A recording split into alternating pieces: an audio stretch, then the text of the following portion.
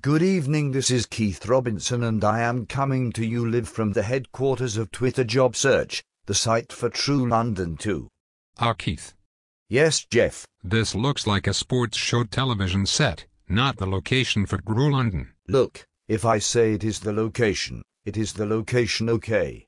Sure, whatever you say, Keith. Thank you. I am here with the co-founder of TRU, Geoff Webb, otherwise known as @Radical Recruit. How are you this evening, Geoff? Feeling groovy, Keith. What? I'm doing well. I'm okay. Great. So we've heard a lot of general excitement about the next TRU London. I'm hoping that you can shed some more specific light on what people can expect.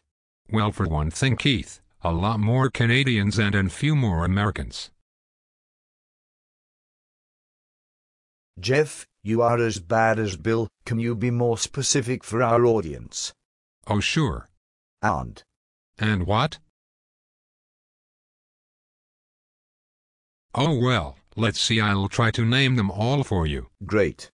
How much time do we have? Less now. Please continue.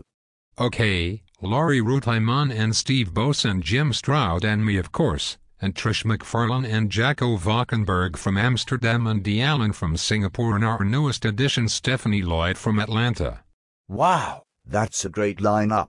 And don't forget, many of your favorites from England will be in attendance as well.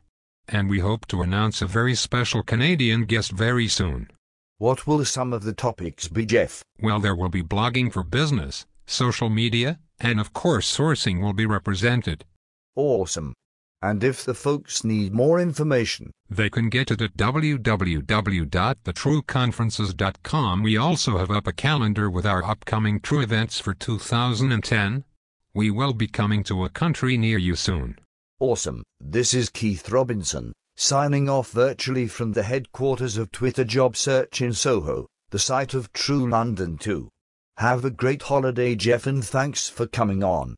You're welcome, Keith, and on behalf of TRU, I want to wish everyone a truly happy holiday season, and remember, if you drink, don't drive. Thanks, Geoff. See you in January.